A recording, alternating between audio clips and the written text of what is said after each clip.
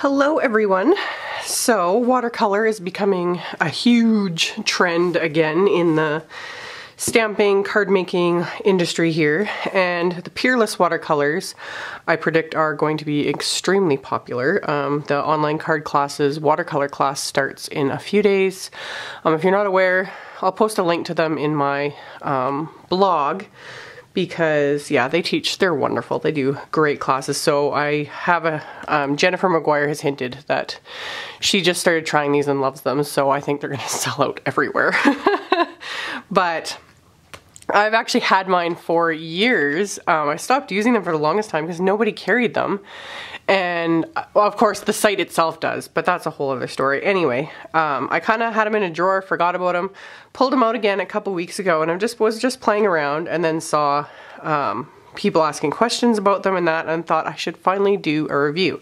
So this is the little like starter pack, and it comes just like this. They're kind of unique. I've never seen any type of coloring medium come like this, but it's very, very old. They have all kinds of like history and stuff in the beginning. It's really kind of neat, and if you go on their website and stuff too, they talk about this kind of stuff. It's really cool. So there's all this info in the beginning, and then it gets into the actual colors. And in this little starter pack, I'm not even sure exactly how many colors are in it, but you get a really good basic set of colors, and they come just like this. So they don't look like anything special. It's like a piece of cardstock with some like residue on it, basically. And there's all sorts of colors. There's yellows, reds, oranges, pinks, browns. Like, this starter pack itself is perfect. And it's very affordable. It's around usually $14 US. I originally got mine from Stamping Bell, and that's what I paid. And it's going to last you a really long time. So basically, there are kind of a couple ways you can use this. You can either pick up the color directly from the paper, or what you can also do, which for me, I have a hard time doing this. One, I don't need, when you're a card maker like me, you don't need to do this. But if you're wanting to do like large color washes and that kind of stuff, is you just cut off just a little piece. You don't need very much at all, just a tiny little piece. You need a little palette, and just get some water in there. It doesn't take very much water. The larger the piece, the more water you need, but you just take that, pop it in there, and then I just use my really fine tweezers, and all the color is going to come off of that. And then you've got a transparent watercolor to use. So once you get all the color off, sometimes it might take a while. You want to make sure you really get it all off there so you get all the color. So you have all the color off, then you can just take this little piece of paper out, and you've got your watercolor.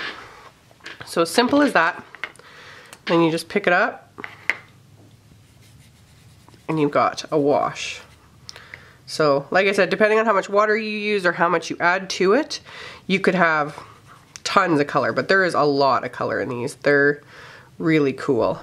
And what's really neat about them is how nicely they blend. So this is another way you can use them, is rather than cutting a piece, is you can just pick up the color directly from the sheet. Add a little bit more water, and you can just see how much color is in these, and they blend beautifully. Like, they're really fun to play with. So yeah, there's all sorts of, I'm sure, techniques you can do. But yeah, one little book, like I said, is going to give you tons and tons and tons of playtime. But it's really neat how beautifully they blend. So, and then obviously if you're picking it up from the paper, you want to let it dry before you put it back into your book, and you don't want to get this book wet. So be very careful with it. Keep it dry. I've kept mine in a drawer, so they've been fine. You could store them in like a plastic bag, so that's also a great way. So, and then it's also a great way to transport them, is toss these in like a Ziploc bag, bring some watercolor paper and a watercolor brush, and you're good to go. So they're really, really cool. I really like mine. Other than the basic pack, there's also packs like this. This is the bonus 40 sheet pack with literally 40 small sheets of colors. So they look kind of crazy on like the actual color side, but all of them, when you flip them over, this is the color they'll be on watercolor paper. So isn't that just so pretty?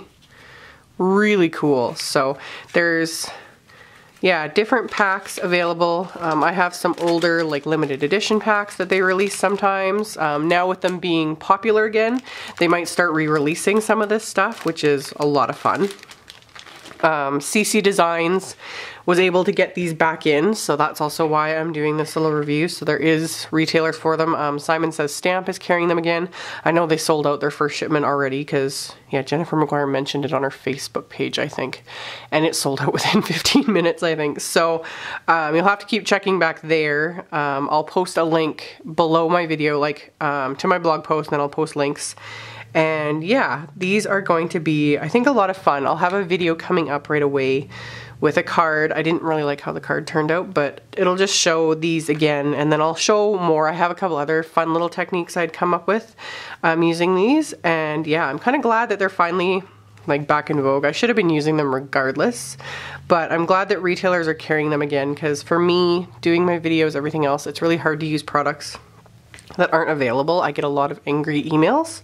So I'm really glad these are kind of back, because they're actually a lot of fun. I'm glad I was reminded about them. They're really fun to play with, and yeah, they're kind of idiot proof, which for me is a good thing.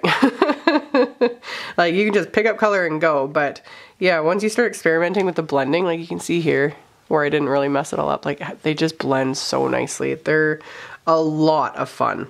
So in really good quality, and like I said, the price is great. So I highly recommend them. Like 2 thumbs up, 2 thumbs.